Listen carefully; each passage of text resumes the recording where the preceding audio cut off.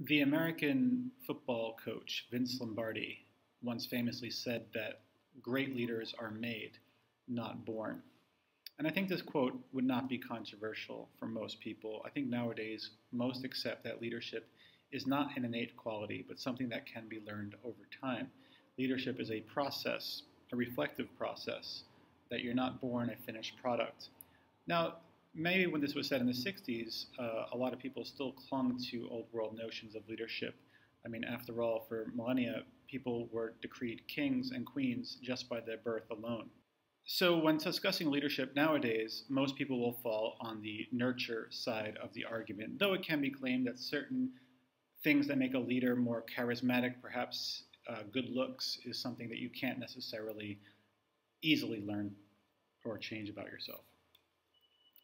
So this unit is dealing with leadership, and it is a long unit, and there are some overlap with a lot of the theories. So it's not the easiest unit because of this overlap, and I myself often do get confused with some of the theories as they have many similar terms or ideas. Before we start with the leadership unit as it's proposed in the syllabus, let's first talk about what most people would rank as good leadership skills. I love to play role-playing games such as Dungeons & Dragons. And in Dungeons & Dragons, you often have your strength of character determined by rolls of the dice. For example, you might want to put your high rolls on strength so you'll be a good fighter, or dexterity so you can be a good craftsman. But I think if someone was trying to create a character for leadership, they would probably choose intelligence, wisdom, and charisma. These tend to be the typical traits associated with leadership. And in universalist theories, now we're going into the syllabus, or the beginning of the syllabus, we start with the baseline of what leadership is in old world thinking. We talk about the great man theory, or the universalist theory, that people of great impact are the ones who change history. Now, this title may seem sexist to you, and in some textbooks they refer to it as the great person theory, but I'm not going to do that because I want to make sure it's couched in old world thinking. Okay, I'm going to use the terms that the theorists actually use. People like Thomas Carlyle or this person Woods, who's referenced in some of the textbooks. All right, so in Thomas Carlyle's On Heroes, Hero Worship, and the Heroic in History, the world was shaped by only a few great men. And some of these include Shakespeare, Rousseau, who's the third picture, I'm losing my mind, Martin Luther, and Muhammad, who I cannot picture here for cultural reasons.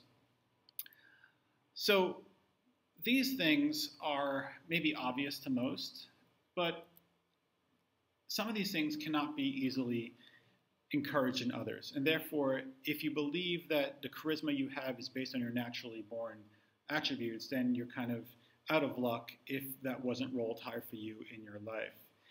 The typical meaning of charisma is the charm that one has that can inspire others to do things.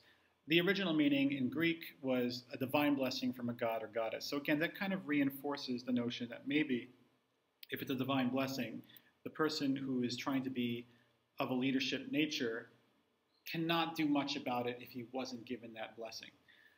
And so we're going to try to look at theories that come later on that try to cultivate leadership rather than just say you're a leader or you're not a leader. Or maybe you're this type of leader or that type of leader. One size does not fit all. So these universalist theories, uni meaning one, is that it's one style of person regardless of what culture, what era you live in. When covering a topic like leadership, it's very easy to get lost in abstract language. And when you use a science like psychology to talk about it, it's always nice if you could have some sort of empirical data to go with the concept that is abstract, in this case, leadership. Can you actually measure leadership? There have been several attempts to do this accurately, but oftentimes measuring leadership depends on having an operationalized, consistent definition of what leadership actually is. So it is a challenge to make something that is useful, reliable, and applicable to a wide audience. And one of the measurement tools that comes close, at least through time, is the LBDQ, the Leadership Behavior Description Questionnaire, which was created by staff at Ohio State University. And it's a multiple choice, semi-Likert type or Likert scale self-assessment where the leader has to answer how many questions, I forget, 100 questions, that's it. And just to talk about its efficacy, it has been used in the US military to gauge leadership readiness. And the questions are broken down into 12 subtopics. But don't stress yourself. There are only 2 topics that show any sort of variance or interest upon reflection.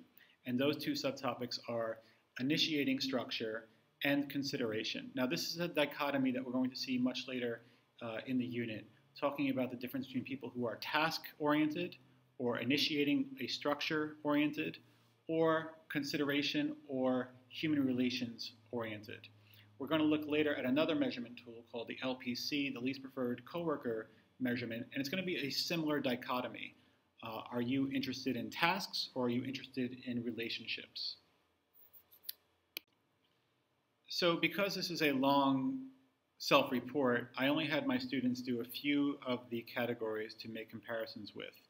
And you'll notice that some of the numbers are highlighted red, and that's to show the students that those are reversely scored. So in other words, you can't just go down a list here and keep ticking A. Sometimes the A will be the worst answer or the lowest answer rather than the highest. So to give an example of such reverse scoring, let's look at number 57 here, which is in the consideration category. I keep to myself. If you circle A for always, that's going to be reverse scored, whereas other items, the A will give the highest numeric value. In this case, it will give the lowest numeric value.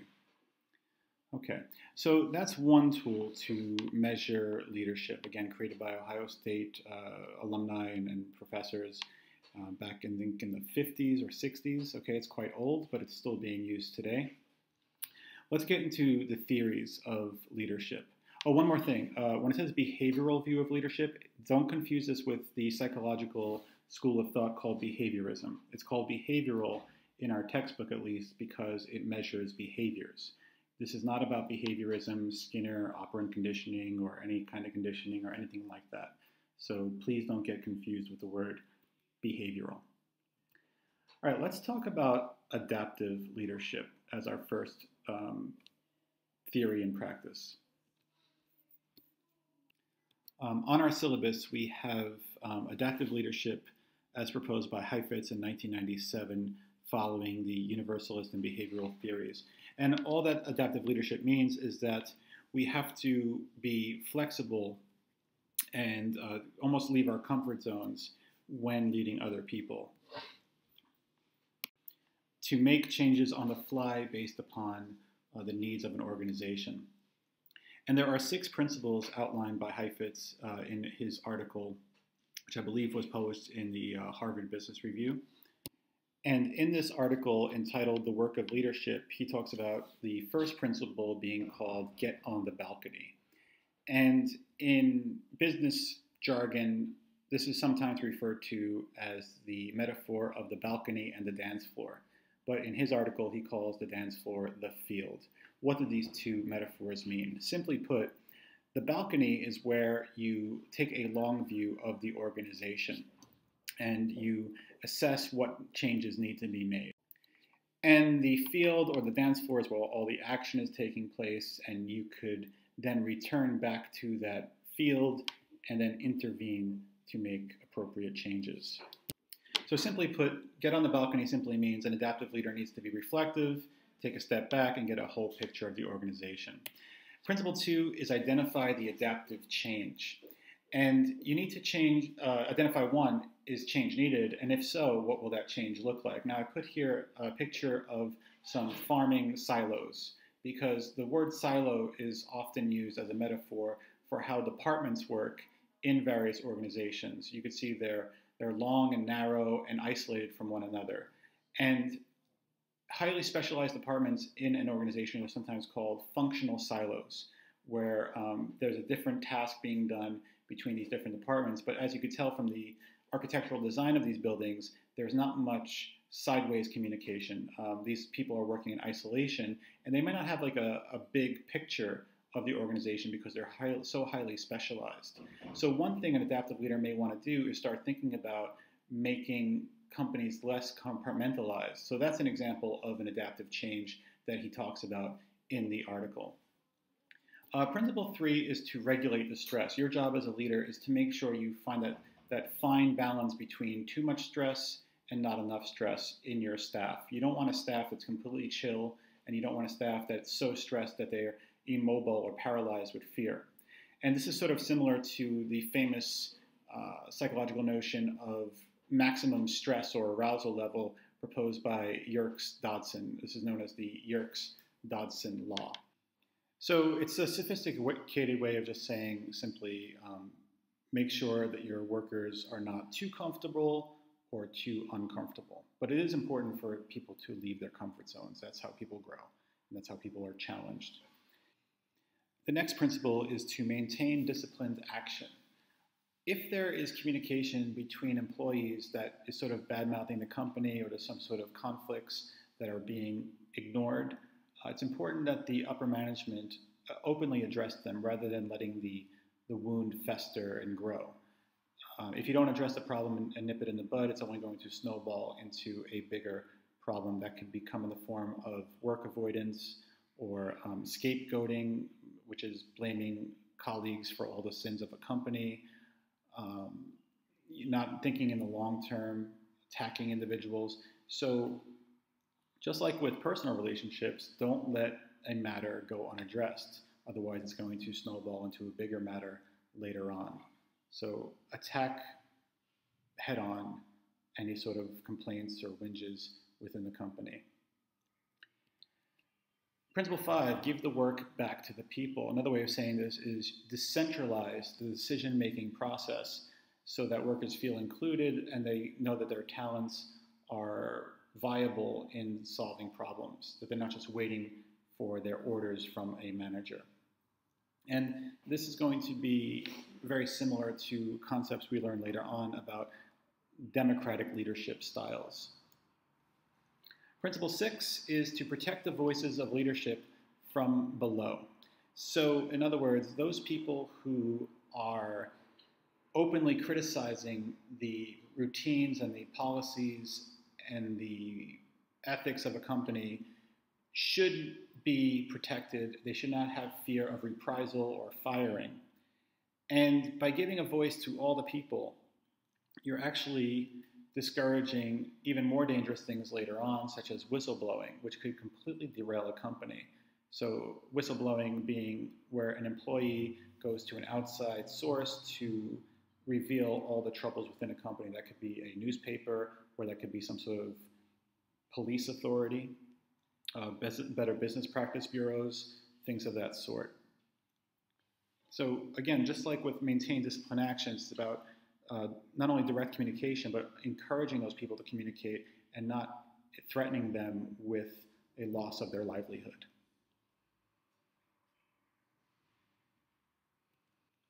Okay, well, adaptive leadership had 6 things to consider. The next model, Scholar's 3P model, only has 3 things to consider, so relatively easy to discuss. Remember, on a lot of your exams, you have a choice sometimes of what models or theories you want to talk about unless the question specifies one of the models. So the 3P model is visually represented on the cover of James Scholar's book. And you might just look at that cover and say, well, I got everything I need to know. Maybe I don't need to buy that book after all. He's got 3 concentric circles on the cover that are rippling out. And the 3 levels of leadership are, spoiler alert, the inner circle is personal, the middle circle is private, and the outer circle is public. So what does that mean? That means that most leaders need to look into the middle layer because they ignore that in favor of their public leadership and their private leadership. So public leadership may be addressing all your workers at one time. Private leadership might be more of those one-on-one relationships with your coworkers. But what about one-to-one? What about you and yourself? So let me say that again. Public is one to all, private is one to one, personal is one to self. So what separates Scholar's book from previous works on leadership is his insistence on discussing the personal aspects of a leader. And your presence will be felt if you are in control of your personal life to a level where you have self-mastery of your routines, of your mental states. So the mental health of a leader is quite important, that you're living your life well. And again, this is going to link into other theories that we hear about later on. Most likely would be, what's his face? Kosner's and Posner's leadership challenge theories, where you being a whole person yourself models that kind of thing for other people. How could you expect perfection from people when you yourself are not perfected? So that's his book in a nutshell. I honestly have not read it. I plan on buying it in the near future. But I'm sure I oversimplified a lot of what he's saying. But there are plenty of videos on YouTube that show Schooler summarizing and discussing some of the aspects of his 3 levels of leadership model. And the key metaphor here are ripples moving away from a person. So the other spheres of your influence, whether it be private or public, will emanate from the self. Everything starts from the center, and that is yourself. There's one video in particular that I like that Schooler gives here on YouTube, where he discusses how when your personal life is settled in a way that you don't suffer any neuroses and you sort of have a whole character that does what he preaches, you will develop presence. And he believes that presence is something that is actually learnable, and it is different than charisma. Charisma might be one of those things that is really hard to acquire, whereas presence is different. Charisma is more of a charm, and presence is more like your person is felt within a space. So you don't have to be charming, you just have to have presence, where your presence in a room has some sort of influence, or you emanate some sort of self onto others. I don't know if I'm saying this very well. He does a better job of it, so please check out what he says rather than what I say. Okay, and again, there's plenty of videos here on the YouTube. All right, next theory will be contingency theory, and that's by Fiedler. And this is actually one of my favorites because it actually comes with a short assessment tool, and I like short assessment tools. Before we talked about the LBDQ, that's 100 items. This next assessment tool is actually quite easy to administer, and it's quite interesting the way it is presented. It's called the Least Preferred Coworker Scale that he came up with. And he believed that this scale will reveal 2 possible traits of a leader that are along one axis. And one of those traits is task orientation, and the other trait is human relations orientation. And the way this works is you think about a person you worked with that you didn't like so much. Now, if you're a student and you never had a job, I would recommend maybe doing this with a teacher that you didn't work well with, or maybe a classmate. But you should think about, realistically, if this was being used in a real setting, somebody you actually worked with.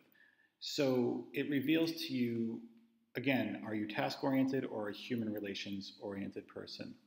And I say here that the LPC is reproduced in the Black Oxford textbook. Let me just quickly warn you that that reproduction of the LPC, or the Least Preferred Coworker Scale, is not correct, and I'll talk about that in just a few moments.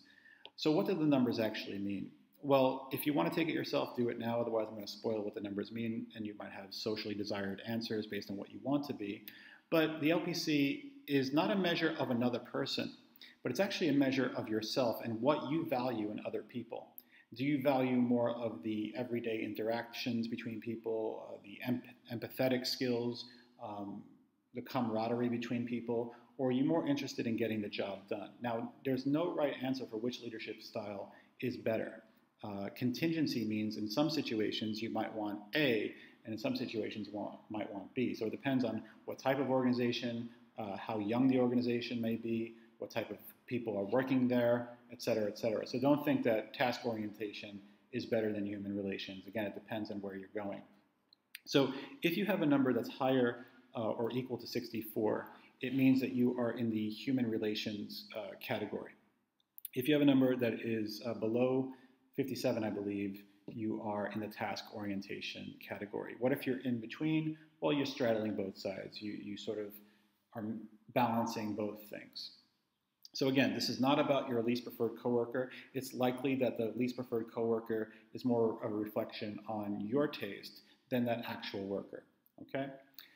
So, if you want to think about different organizations will have different contingencies based on the needs of the organization. So for example, if you were an experienced warden in a high security prison, maybe you want to be task oriented. You don't want to be too chummy with either the inmates or the prison guards. But maybe that's an old school way of thinking. Maybe human relations would work in garnering better attitudes and better respect from the prisoners. So who's to say? I have no experience in prisons, or at least not much, but I won't tell those stories. What if you're the chief surgeon of a pediatric hospital? Maybe human relations will be important because children tend to be in vulnerable situations. Okay, so you might want to think about which orientation works for which situation.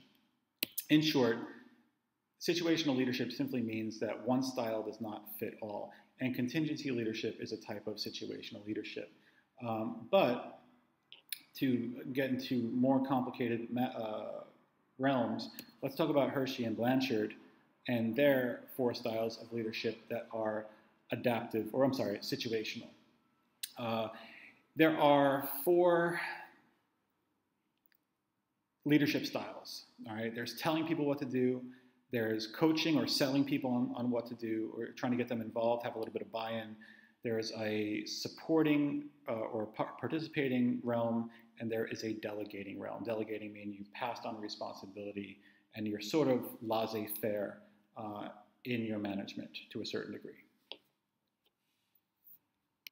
Okay, I stopped the video for a moment just to make some changes because I realized that there's a wall of text here and some kind of convoluted visual guides or visual aids that were originally published in the Hershey and Blanchard article.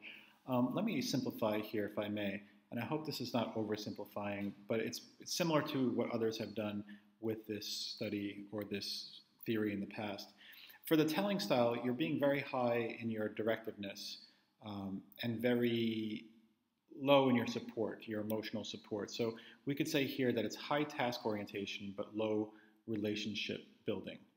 And for selling or coaching, a coach is really involved with your development and your emotional state and your comfort and all that stuff like that, being much more supportive. So it's high task, high relationship. Participating is going to be low task with a high relationship, and delegating could be low task, low relationship. What I mean by task here is not that the task requires little, but that the directive or the directiveness of the task orientation will be low. I hope that's not more confusing than it needs to be. When do you choose your style? Can you just go with what you're comfortable with? Well, according to Hershey and Blanchard, you have to match your style with the maturity level of those you're leading. Now, when you say maturity, oftentimes we think of it in terms of our growth, but maturity could change from context to context. So in this field of leadership, when we talk about a worker's maturity, we're not talking about how precocious or how adult he is. We're talking more about what his skills are in a given task. So you could have high maturity in one context and a low maturity in a different context. So just like we did with the styles of simplifying them with these arrows, I want to do the same thing with the maturity levels. So the maturity 1 level is you're unable, but you're also insecure about your ability. So in this case, you're low ability, low willingness. Maturity level 2 is low ability, but with high willingness. So maybe you have some like college interns who are ready to go, but they don't have much skill. Group 3 or maturity level 3 is high ability, but maybe low willingness. Maybe they're not too confident about what they're doing. And group 4 is what we always hope we're leading. Group 4 can make us look like amazing leaders, even if we're not. That's high ability and high willingness group. Okay. Kind of going through these fast, but take some time with the original source material if you could find it, and try to separate these in your mind. Again, I talk sometimes about what I would do on a test if you were asked about describe what psychologists have found out about leadership styles or leadership theories. I might choose the ones that I could A, talk about coherently, but B, get a lot out of. So for example, if you're talking about Scholar's 3P model, maybe you're not going to get as much text as you would if you were doing these 8 variables for situational leadership, but it's a lot to remember, at least for me, who's getting old in the brain. Okay, so let's skip this here. Let's not play this. Okay.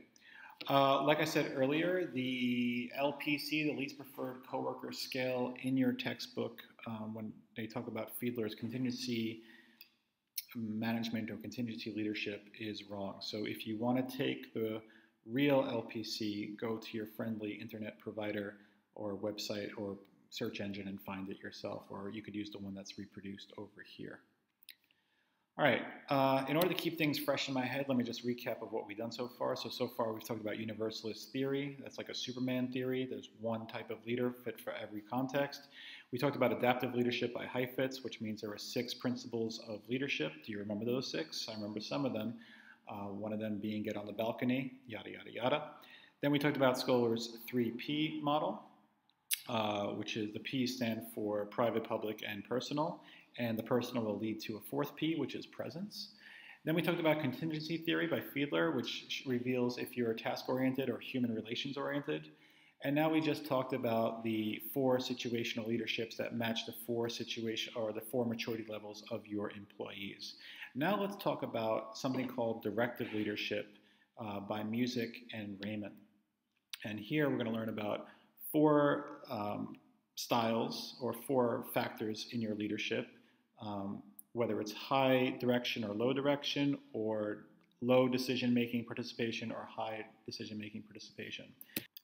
So the article on styles of leadership behavior by Music and Raymond starts off by talking about some misconceptions or some ideas that are popular in leadership theory that they don't necessarily agree with. So one of those misconceptions is that direction is the opposite of participation. In other words, if you're a leader who is making direct requests and setting tasks, that somehow is the opposite of people being involved in those tasks. There's no single relationship there.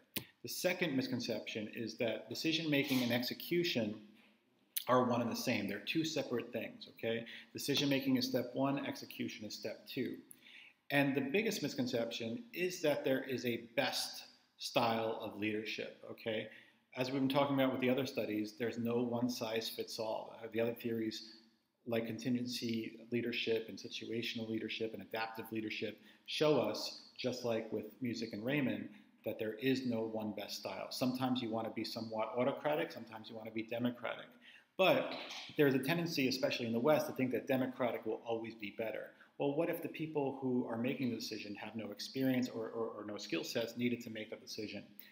There's an expression that we use in English, too many chefs spoil the soup. What if we have so many people involved in the decision-making process and we make so many compromises that we come up with a mess? The example I like to use is like, what would you like for dinner? She would like Mexican, I would like Chinese, this guy would like Japanese. So we wind up with nacho cheese smothered over sushi, wrapped in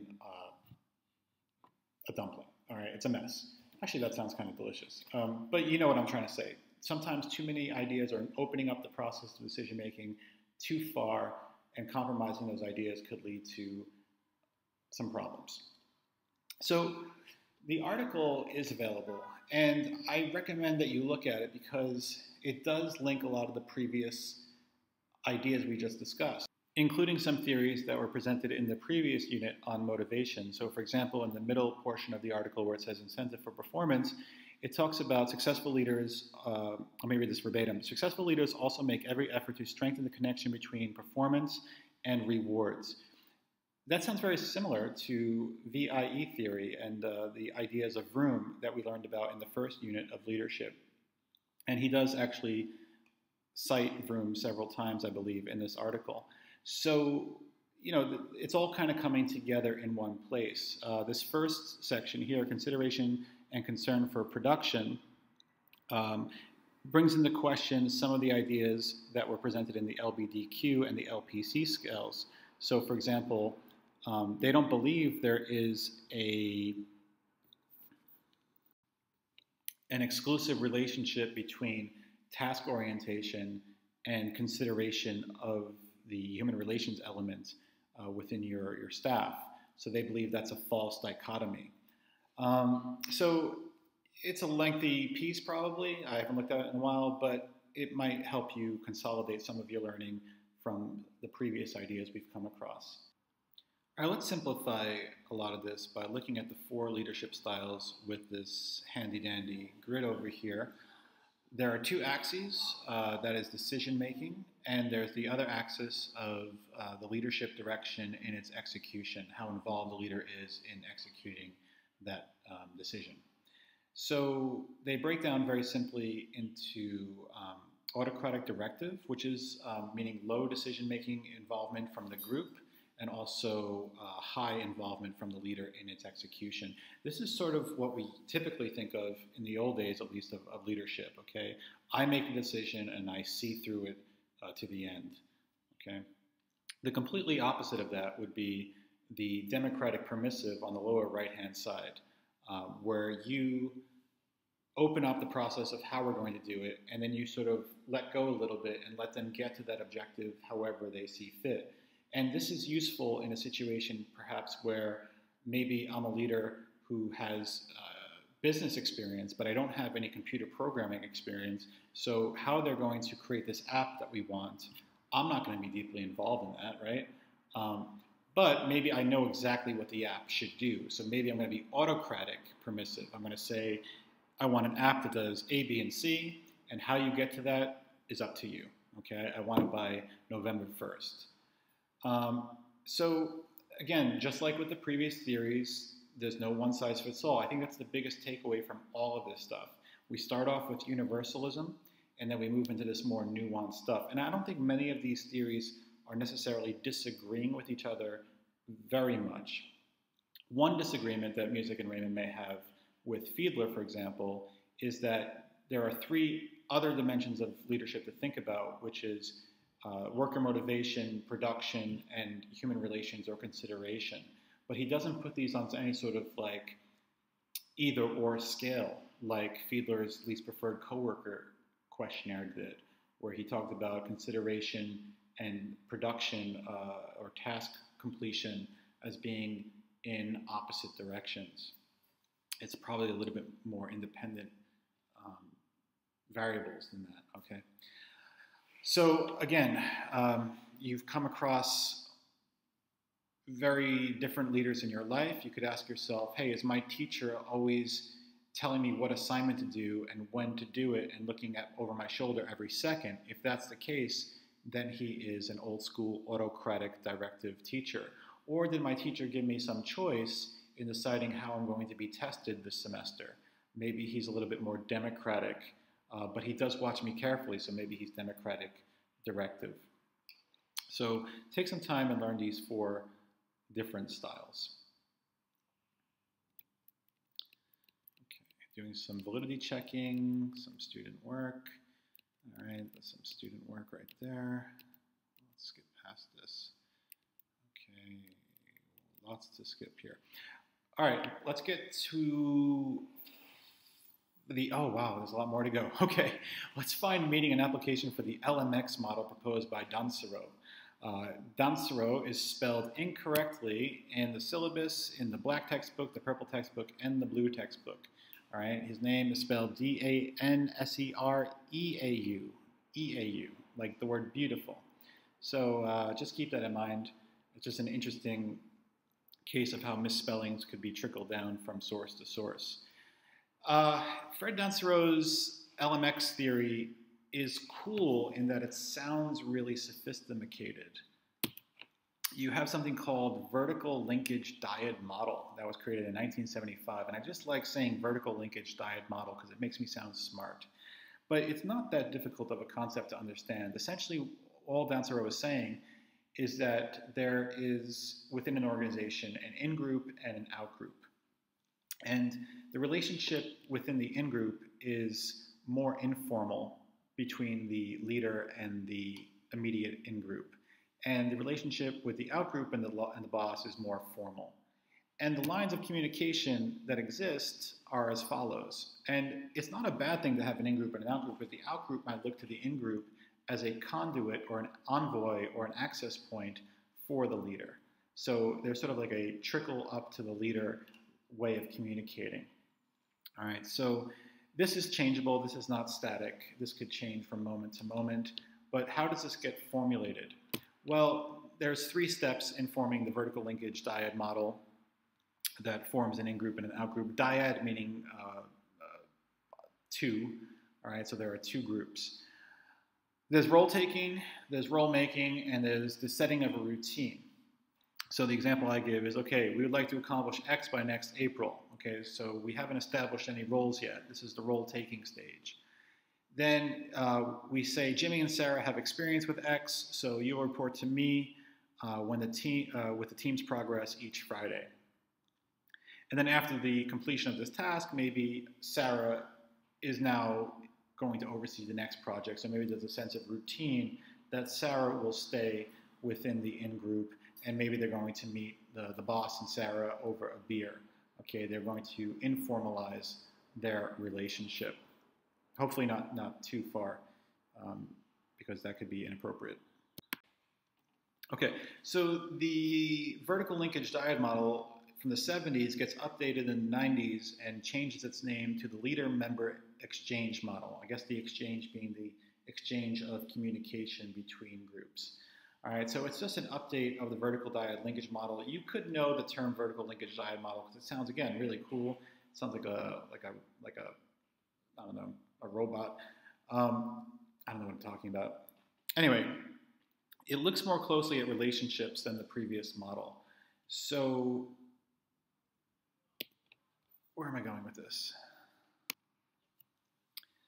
There is research that supports that the LMX model has some validity. There was a meta-analysis done by someone named Erdogan, and they set these standards for what will be considered worthy research. So if they make sure they operationalize what a group is. So if there are at least 3 members within an organizational out-group or in-group, that would be considered good enough to be within a group. I don't know if I want to talk about this meta-analysis too much. Essentially, all I'm trying to say is that vertical linkage dyad model / LMX theory, that there are schisms within workplaces that exist that don't necessarily harm workplace harmony, is well supported in meta-analysis. Okay, a lot to get through, so let me just go quicker. Individualized leadership model is another theory by Dansero, and this is pretty much him, rather than looking at groups, looking at each follower as an individual. So this model investigates what a supervisor and subordinate gain from their relationship. So there's like a quid pro quo exchange model between the leader. I get your skills and you get my recommendation, and various other things that are exchanged between leaders and followers. Now, the thing about followers is they are not necessarily subordinate all the time, and they could sometimes even be equals with the leader, just not in their position. So when we talk about followership, which is the next part of the unit, we could talk about what qualities make for a good follower. And believe it or not, a good follower is not always somebody who agrees with the leader. Maybe it's somebody who even is on equal footing in terms of intellect and ability with the leader. So the worst thing you could find in a follower is unquestioning agreement with the leader, someone who's like a yes man or a yes person. And the example I like to use for this is George Lucas, who made some of the greatest film series in history. And of course, I'm talking primarily about Star Wars. George Lucas created the original Star Wars trilogy in 1977 all the way to 1983, and it's celebrated as a cultural milestone. It just shook the foundation of science fiction. And then he tried again in the 90s and early 21st century with very lukewarm results. So as a fan of these movies, or at least of the originals, I asked myself what went wrong. And if you watch the behind-the-scenes footage, you could see easily what went wrong.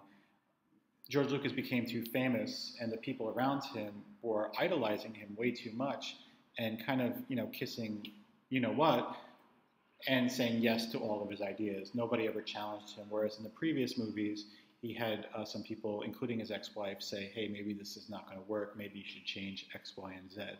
So this is the best example I could think of the danger of having followers who follow too easily.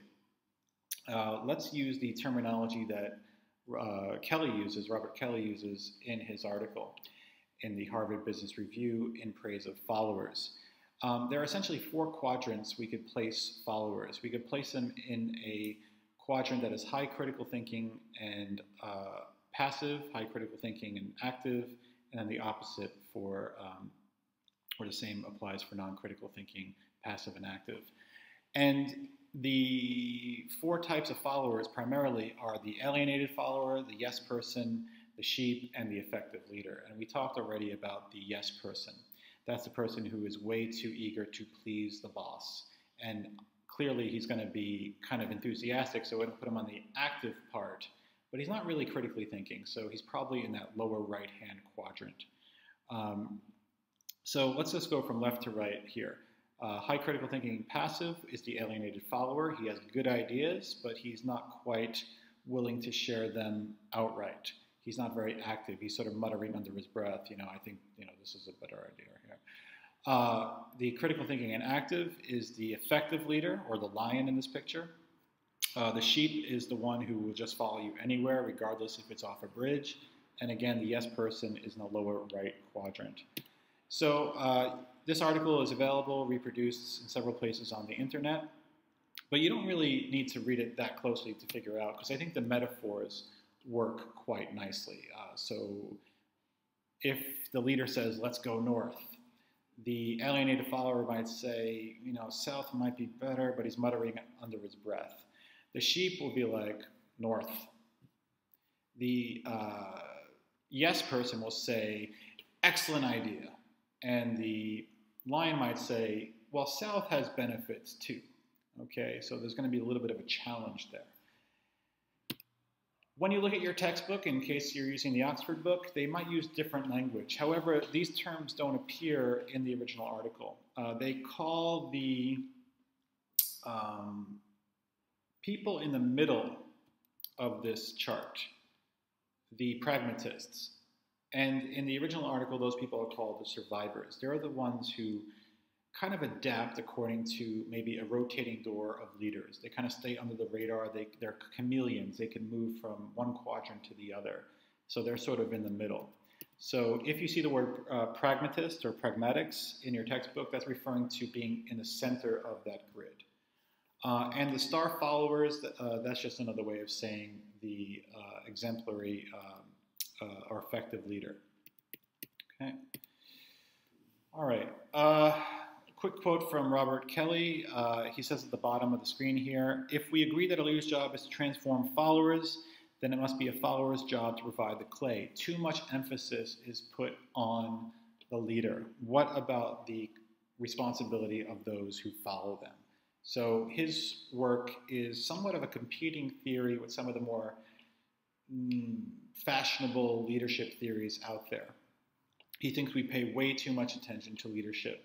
So to bring this to the exam, if you ever want to talk about the evaluative question, you could always, rather than talk about nature-nurture or ethnocentric bias or reductionism or all that other stuff, you could always mention how certain theorists have disagreements with one another. All right, let's move on to the last thing. Man, this is a long unit. The last one is the 5 behaviors of exemplary leadership brought to you by Kozes and Posner. hope I'm saying those names correctly because they're kind of famous, but it's new to me because I'm not really an organizational psych person. The book is called The Leadership Challenge. It is readily available. It's been available for over 30 years. It's a bestseller. It's been translated into 20 languages. I will pick it up over the Christmas holiday and take a deeper look at its contents. But for now, let's just get like an overview. What sets it apart is that it really has a lot of empirical data supporting it. Over 400,000 sets of data were collected in the formulation of these ideas, just to see if these theories have any sort of validity in testing. And the data holds regardless of what decade it is, whether it's the 80s, 90s, aughts, or the current decade. It seems to be consistent. Therefore, there's some sort of reliability to the measurements being used. Now, what is the measurement being used? It's called the LPI. Now, here's where I, as a student, would start getting a headache. We talked about the LPC at the beginning of this video, sort of, towards the beginning, and the LPC was the least preferred coworker. Now we have the LPI, which stands for the Leadership Practices Inventory. What I would do is, to keep this clear in my head, I might refer to it by its full name, which is the LPI 360, and I'll talk about why it's called 360 in just a moment. But it's measuring 30 specific behaviors on a 10-point scale across 5 categories. And the categories are as follows: modeling, inspiring, challenging, enabling, and encouraging. Okay, and there are 6 items in the questionnaire per practice. Okay, so these are the 5 practices, and there are 6 questions attached to each, or 6 items attached to each. So 6 times 5 is 30, and it's done on like a Likert type scale. All right, a multiple choice from 1 to 10.